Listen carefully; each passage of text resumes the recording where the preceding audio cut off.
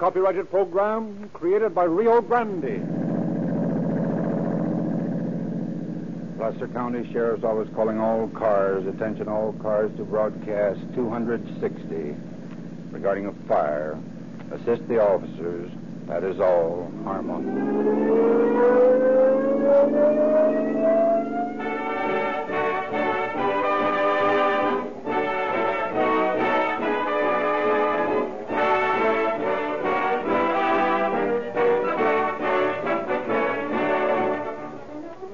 Rio Grande unconditionally guarantees that Riolube, the 100% paraffin-based motor oil, will not break down under any engine heat or car speed, but will give your motor protective lubrication, add long years to its life, and lower cost of operation. In order to fulfill this guarantee, Riolube must be perfectly pure, hence the tamper-proof, refinery-sealed cans. And that's the only way Riolube is sold. Bulk oil catches dust and grit, and dust and grit ruins any motor in time. At only a quarter a quart, you can protect your motor throughout its lifetime and feel secure in the knowledge that with Rio Grande cracked gasoline, you are giving your car and your pocketbook the best that money can buy. See your Rio Grande dealer at the red and white station tomorrow.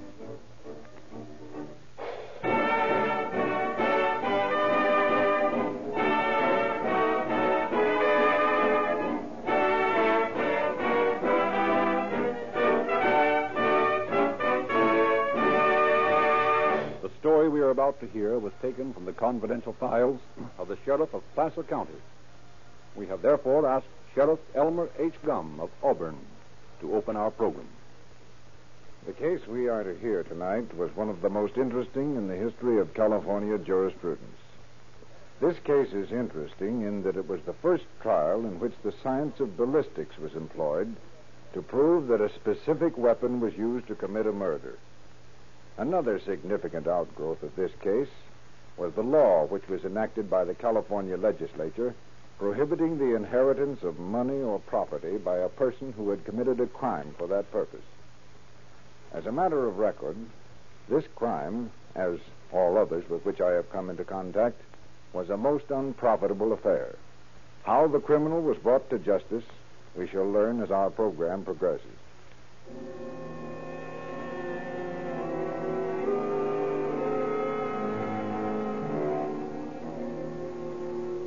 Our scene, the gallows room of Folsom Prison.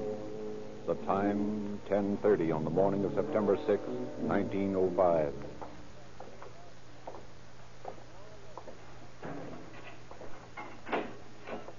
Come on, Weber. Time to walk. No. I'm innocent, I tell you. Now, that's all been decided. Come along. Cut out the dramatics. I didn't do it, Sheriff Tina. I didn't do it. Take your time. Yes, sir. You wish to talk to him first, Weber? I'll wait. Pull yourself together, son. What time is it? Almost 10:30. May I send one more wire? You can't hang an innocent man. If you want to, take the wire. Okay, what is it, Weber? Send it to my attorneys. Send it to all of them. They've got to help me. What do you want to say? Prevent execution. Insanity plea. Anything. Wire me answer at once. All right. Let's go. Send that as fast as you can or you'll be hanging an innocent man. Come on, Weber. You've stalled long enough. But I tell you I'm innocent. I didn't do it. Up those steps, Weber. You want to go with him, Father? Yes. Let me help you, son. You believe I'm innocent, don't you, Father? You know I am, don't you? It isn't for me to say. I am not your judge. Come over here. No, I'm innocent. Would you help me fix this hood? Is there anything you wish to say, my son? I didn't do it. Before God is my judge, I didn't do it. Kneel with me and pray. Dear Heavenly Father, forgive this boy in his error. He knew not what he did. I didn't do it. We are all children and make many mistakes, some more serious than others. And so as this boy, Adolf Welbert, stands on the threshold of the great adventure, help him in the life hereafter to atone for his wrongdoing. Amen. Even you believe I'm guilty. Put this over your head. The telegram! The telegram! You've got to wait for the telegram! What time is it, please? 15 seconds to 10:30. 15 seconds. A lifetime. You'd better leave the platform, Father. 15 seconds. 15 seconds more. They've got to answer my telegram. They've got to save me. The whole trial was a fake. They're all trumped up charges. They all lied. I'm innocent. I didn't do it. The trial was crooked. They're murdering an innocent man.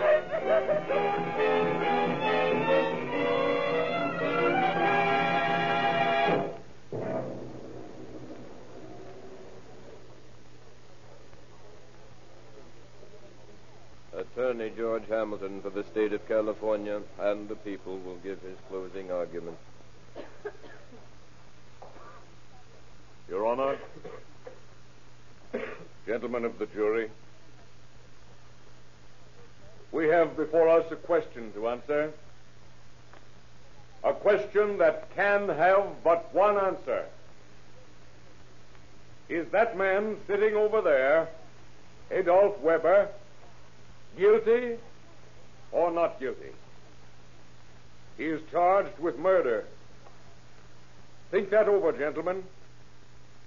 That man sitting slumped over in his chair with a smirking grin spread across his face is charged with the willful and wanton killing of his own mother. He is suspected of murdering his father and his sister and his brother, and will be tried for those crimes later. But at present we are concerned only with the shooting of Mary Weber. Let's go back and review the case from the start to the present. On the evening of November 4th, 1904, a fire broke out in the Weber home on the hill overlooking Auburn. The fire department rushed to the scene and fought desperately. A few minutes later, it was discovered that there were 4 people trapped in the raging inferno. Julius Weber, his wife, Mary Weber, their daughter, Bertha Weber, and their youngest son, Earl Weber. The work of rescuing these 4 people was started immediately. Clarence Gear and George Ruth carried the bodies out. Make way. Give me room. I've got Miss Weber. Stand back, everybody. Give her air. Lay her out here, Clarence. Here comes George, Ruth, and Bertha. Keep back, everybody. Somebody help me. Get a doctor. Get Dr. Rooney. Do what you can. I'm going back after Earl. He's still in there. You can't go back in there. You'll be killed. I'll be back in a minute. Where's Adolf? Is he in there, too? No, he's sitting over there under the magnolia tree. Guess he must be stunned by all this. Hey, Adolf, are you all right? Now where's he going? What's he going to do with that bundle? Here comes Dr. Rooney. Get back, folks. All right. Let him through. All right. I got here just as soon as I could. Somebody bring me some water. Are they still alive, Doc? Look, Adolf just threw that bundle through the dining room window. He's going to try and reach his little brother. I can't find any signs of life in either body. They're both pretty badly burned, too. Let him through. Here's Earl. I couldn't find Mr. Weber. Now, let me see him. Oh, the poor boy. Must have fallen. Is he dead, too, Doc? I can't tell you. Hello, Dr. Rooney. Are they all dead? Hello, Adolf. Are they dead? Yes, my boy, I'm afraid they are. They're all pretty badly burned. They hadn't been rescued just when they were. Sure they're dead? Yes, positive. You were very brave to try and help rescue them, Adolf. Huh? What do you mean? We saw you throw that bundle through the window and break it. If the fire hadn't suddenly flared up, I'm sure you would have saved your little brother. Oh, yeah. Yeah, that's it. I was trying to rescue him. I was going to climb in the window and drag him out. But the fire was too hot.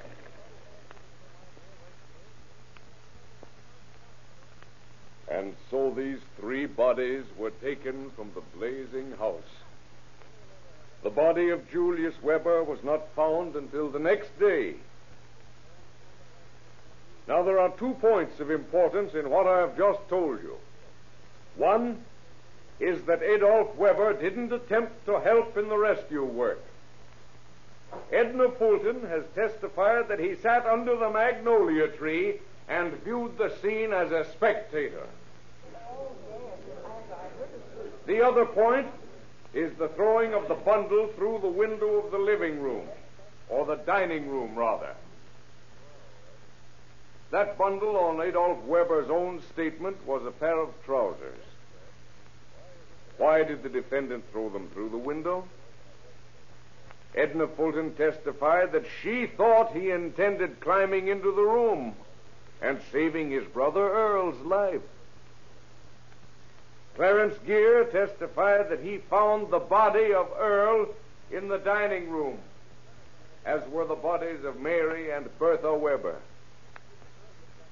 How did the defendant know Earl was there? The dining room was shut up and did not start to blaze until Weber broke the window and created a draft. Remember that, gentlemen. Adolf Weber knew the bodies were in the dining room. The following day, a discovery was made in the coroner's office. Sheriff Keener was called in and acquainted with the... Let me get this straight. You say, Dr. Rooney, that they were all dead before the fire started? Yes. Mary Weber was shot through the heart. Bertha Weber was shot in the chest, and so were Julius Weber and Earl. Have they got the bullets? Yes. Here they are.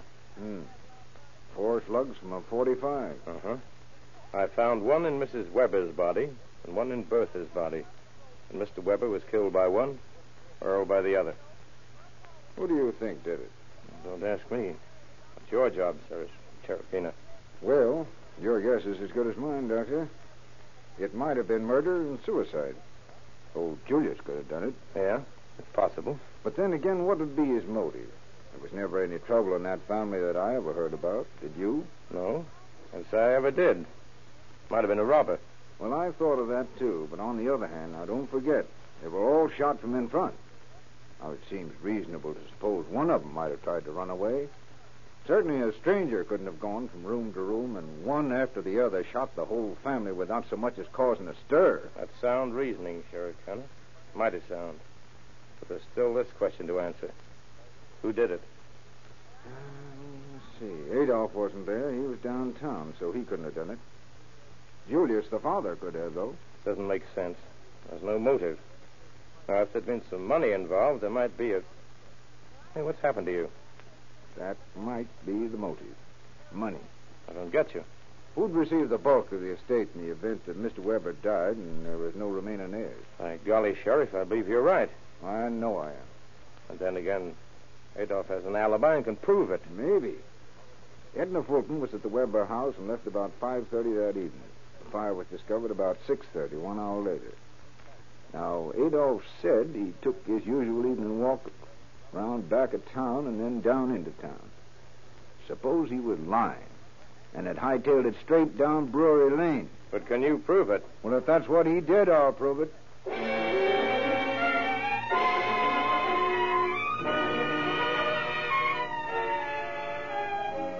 In the course of his investigations, Sheriff Keener questioned Joe Powell, clerk at the American Hotel. Now, think hard, Joseph. Real hard. Well, you see, Adolf, he come in here one night this week, but so much has happened in such a short time, I can't just remember what night it was. Adolf came in here to the American Hotel often, didn't he? Oh, sure, that's why I can't remember that November 4th. But he was in here this week. Now, you're sure about that? Oh, I'm dead sure on that, because I was back in the washroom doing some cleaning up in there, and he comes in, and, see, he didn't see me, and he starts to wash his hands. Well, I spoke to him, and it scared him so bad he ran out the door. He didn't even dry his hands, or he didn't even turn off the tap. He just... Didn't that strike you as odd?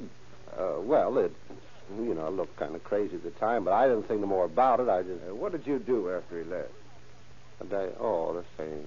I finished cleaning up in there and went out to the front of the desk there. Well, then what happened? Well, just remember, it seems to me something happened, but I can't just, wait a minute. Say, that was the night of the fire. Sure, I remember now, because I got hailed Columbia for not staying at the desk out there. That's all I wanted to know.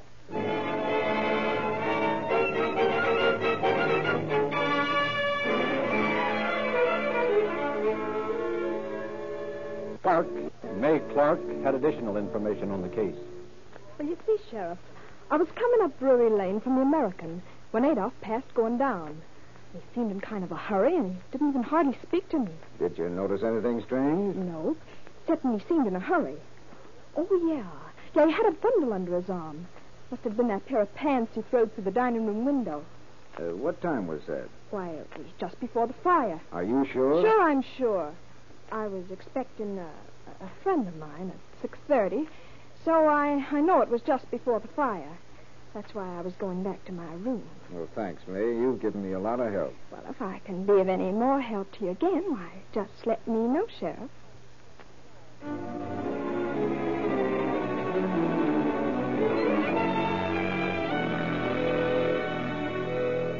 With this information, Keena sent for Weber. I left the house soon after Edna Fulton did. I walked across the hills back of town, then turned back and walked down the hill into town. You didn't walk down Brewery Lane to the American? I told you how I walked. Were you in the American Hotel just before the fire alarm was sounded? I might have been. I drop in there frequently. Did you see anyone on your walk? No. Did you see anyone at the American? I didn't say I was there. That's right, you didn't. What were you carrying a pair of pants under your arm for? Well, I'd torn a hole in them. I was taking them down to the tailor's to see if he had another pair to match them. He was closed. Why did you throw that same pair of pants through the dining room window at the fire? That should be obvious to a man of your intelligence, Sheriff. Perhaps more obvious than you think. How interesting. You don't by any chance suspect me of killing my entire family, do you? One other thing. Who receives the Weber fortune? Why, I do, of course. I'm the sole surviving heir. How much was it? Well, I can't say that it's any of your business, but it's around $70,000. $70,000? Tidy little fortune. Adolph Weber, I arrest you for the murder of your mother, your father, your sister, and your brother. All right, boys, take him out and lock him up. And so, with the information he had gained, Sheriff Keena arrested Adolph Weber on suspicion of murder.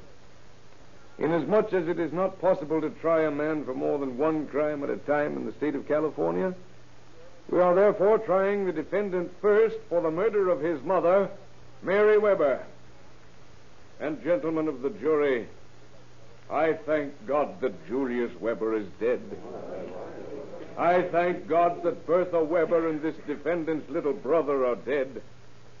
I thank God that we do not have to see them come into this courtroom and from that witness stand with tears running down their cheeks describe Adolph Weber's crime. I give thanks to a beneficent providence that these persons are dead, that they do not have to come here to swear away the life of this man.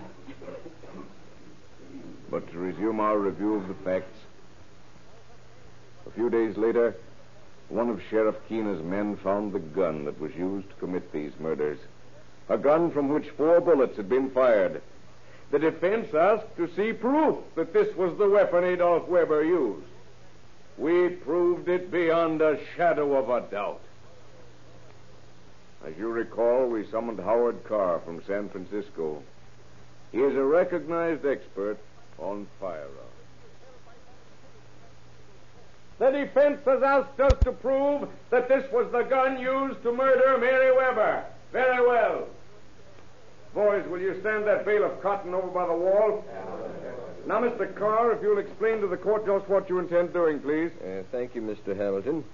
I have here in my hand the 4 slugs taken from the dead bodies of Julius Weber, his wife, his daughter, and his younger son. After placing these under a microscope, I observed that there were certain markings, certain identical markings on each bullet. Then I examined the barrel of the revolver and discovered the cause of these markings. There was a slight obstruction on one side that left a groove on each slug as it passed through the barrel. These markings were so small that they could only be seen with the aid of a powerful microscope. I was convinced that these 4 slugs were fired from this pistol, but to further prove the fact, I fired several more bullets from this same gun, and after examining them closely, I found them to be grooved identically like the fatal bullets marked as Exhibit D. And now, Mr. Carr, are you ready to demonstrate to the court what you've just said? Yes, sir. Very well, proceed.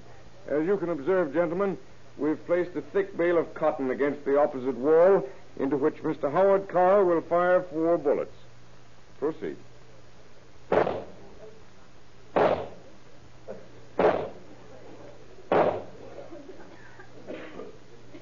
Now, gentlemen of the jury, it is your privilege to examine for yourselves the 4 bullets taken from the bodies, and then the 4 that have just been fired and are being removed from the bale of cotton.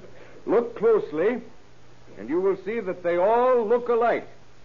Definite proof, gentlemen, that all 8 bullets were fired from the same gun. And let me remind you that this gun was found in the Weber barn, among Adolf Weber's personal effects. And one other point. The empty cartridges were found nearby, where this fiend threw them. Now, if you'll step down one at a time, you may all look through this microscope to see for yourselves. So you've all looked through the microscope and have seen for yourselves that this undoubtedly was the gun from which the fatal bullets were fired. Hard it is to believe that a man can kill his mother. All that he has, he owes to her. It was she who bore him, reared him, taught him, and promised herself that in her old age he'd be a comfort and joy to her. I say it is hard to believe that a man can kill his mother.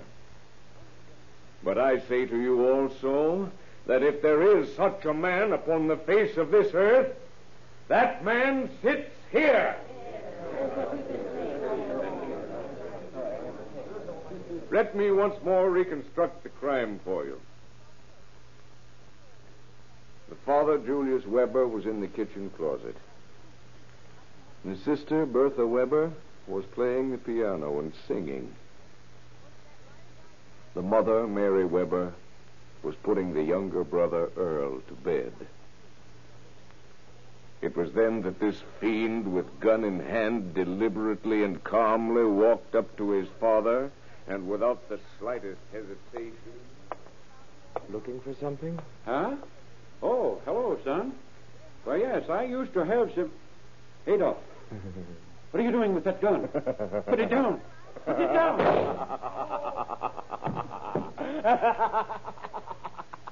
Now, little sister, I shall do the jewel next.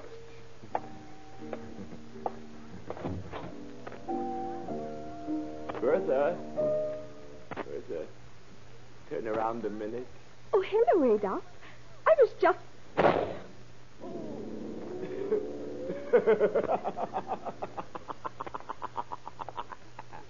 Now, my dear little brother. What happened, Adolf? Didn't I hear shots? Adolf, what happened? What's the matter with Bertha? Nothing, Mother. I just shot her. Dolphy, put that gun down. Don't point it at me. Oh. Mother! It's all right, Earl. Be quiet. I'll be right up. Just a minute. I'll tend to you, all right. Now, what's all the racket about, Earl? Where's Mother? Never mind your mother. What you got in your hand? Gun. What you gonna shoot?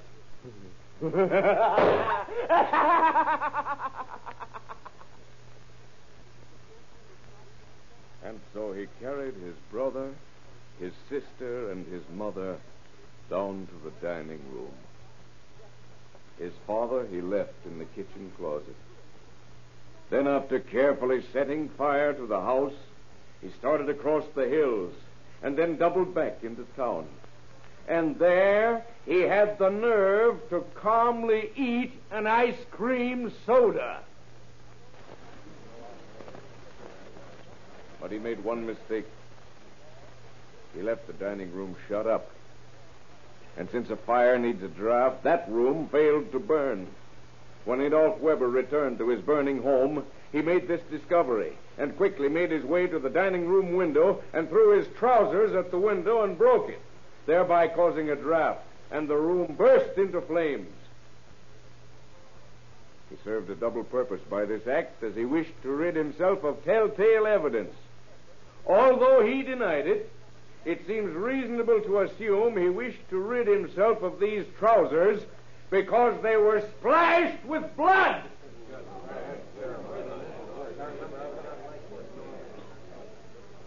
In conclusion, gentlemen of the jury, there is one more vital fact that you must not overlook. And that is that Adolph Weber is the sole heir to a $70,000 estate. That supplies his motive.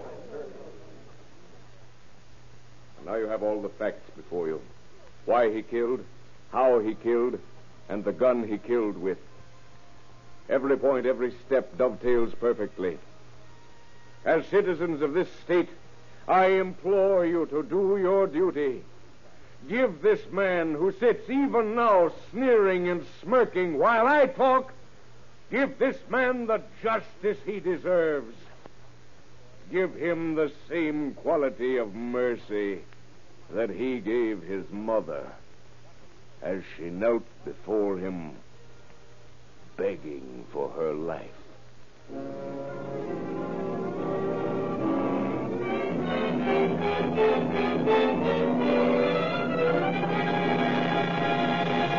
They've got to answer my telegram.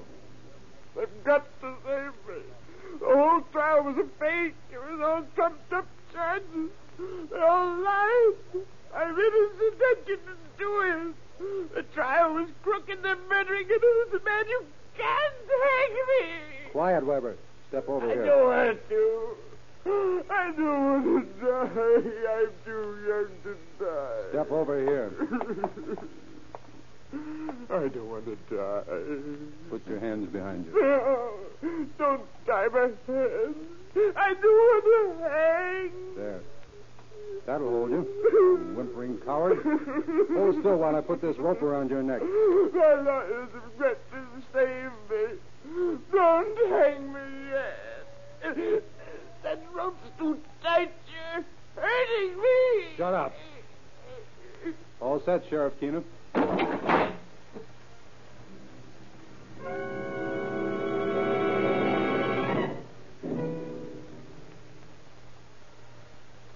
just a moment, we shall hear the concluding facts on our program. Incidentally, just a reminder, on your way to work in the morning, drop around for that tank full of Rio Grande cracked, the gasoline of real police car performance. And if you're in need of an oil change, ask for Realube, the motor oil that engine heat and speed can't break down. Realube can't get gritty, can't be diluted, can't be substituted, because it is sold only in refinery sealed cans, never in bulk. Adolph Weber was convicted after one of the most sensational cases in the history of California. He was sentenced to die, and on the morning of September 6th, he was hanged in Folsom Prison.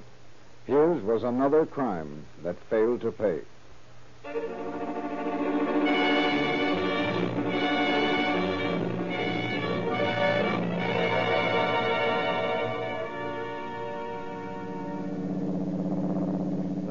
Sheriff's Office calling all cars. Attention all cars to cancellation on broadcast 260 regarding a murder and a fire.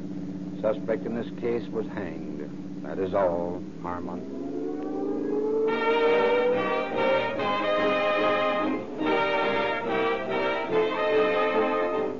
This is your narrator, Frederick Lindsley, bidding you good night for Rio Grande.